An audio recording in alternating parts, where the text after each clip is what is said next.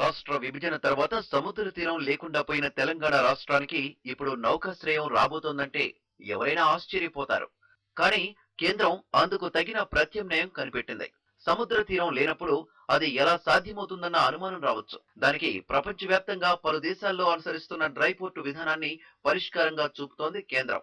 అంటే సముద్ర తీరానికి సులువుగా రోడ్డు, రైలు లేదా నదీ మార్గాల ద్వారా అనుసంధానించే ప్రదేశంలో ఓ ప్రాంతాన్ని నిర్దేశిస్తారు. దీన్నే డ్రై పోర్ట్ అంటారు. అక్కడ నుంచి సరుకులను నిర్దేశిత పోర్టుకు తరలిస్తారు.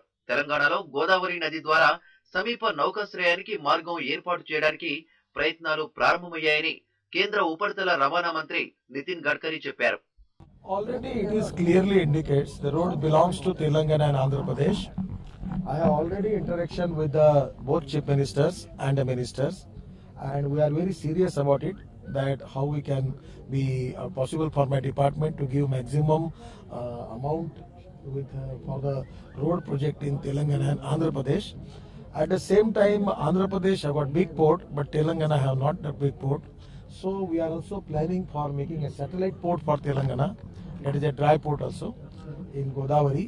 So we are already very serious about the progress of both the states, and at the leadership of Narendra Bhai. తెలంగాణలో గోదావరి నదిపై నిర్మించ తలపెట్టిన ఈ మార్గానికి డ్రై పోర్టు ఎక్కడ ఏర్పాటు చేస్తారన్నది ఇంకా నిర్ణయించలేదు. ప్రస్తుత నదీ మార్గంలో పలు చోట్ల బ్యారేజీలను ఏర్పాటు చేసి నీటి మట్టాన్ని పెంచుతారు. తద్వారా పడవలు, సరుకు రవాణా చేసే చిన్న చిన్న వెసల్స్ ప్రయాణించడానికి అనువుగా ఉంటుంది. బ్యారేజీలు దాటే సమయంలో నీటి మట్టాన్ని నియంత్రించేందుకు గాను రివర్ లాకింగ్ విధానాన్ని వినియోగించనున్నట్టుగా చెబుతున్నారు. ఇది ఇప్పటికే పలు పశ్చిమ దేశాల్లో ఉపయోగంలో ఉన్న విధానమని, దీని ద్వారా తక్కువ ఖర్చుతో సరుకు రవాణా చేయొచ్చని నిపుణులు చెబుతున్నారు. దానికి సీ కనెక్టివిటీ లేదు కాబట్టి తెలంగాణకు ఒక డ్రై పోర్ట్ ఇవ్వడం వల్ల అక్కడి నుంచి ఏదైతే డ్రై పోర్ట్ ఉంటుందో దాని నుంచి connectivity to see ports, existing see పోర్ట్స్కి railway కానీ లేకపోతే రోడ్ ద్వారా కానీ మంచి కనెక్టివిటీ ఇవ్వడం ద్వారా తెలంగాణ నుంచి కూడా ఏదైనా సీ వెజల్స్ తోటి మనం ట్రాన్స్పోర్టేషన్ చేసుకునేటందుకు మంచి కనెక్టివిటీ ఇవ్వడం అనేది డ్రై పోర్ట్ ద్వారా జరుగుతుంది. ఇప్పటికే పారిశ్రామిక పెట్టుబడులను ఆకర్షించేందుకు విశేషంగా ప్రయత్నిస్తున్న తెలంగాణ సర్కార్కు కేంద్ర ప్రభుత్వ తాజా నిర్ణయం అనుకోని వరంగా పరిణమించింది.